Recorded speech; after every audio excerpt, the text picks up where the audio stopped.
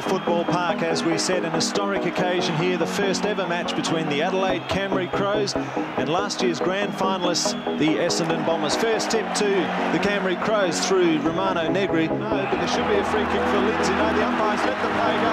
Crows in full flight, straight at the big uprights, and there's the first goal of the match to the Adelaide Crows, and they're looking pretty good. The first trial game that we ever played, which was the middle of February of the first year, 91, which nobody knew how many people were going to turn up, and I think 45,000 people turned up to a trial game against the Bombers at Footy Park in the middle of February, and I think that was probably a surprise to everyone, but also the alert that the club was really here to stay and it was going to be a powerful, strong club.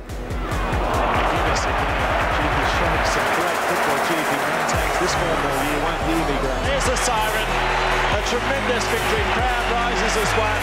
Graham Corns would be a very, very happy man. Well, it was, a very, very productive hit out for us, as long as we don't get carried away with it. Exactly. So, I mean, you're happy you won, but let's not get too over the top about it. Well, it doesn't mean anything, does it, really? Of course, that then flowed through to the first game where the atmosphere was just electric, and you're playing last year's Premier, Hawthorn. Gets it across to McGuinness, spins right once, twice, shoots. Oh, he's got it. What a goal. Handball back into the square.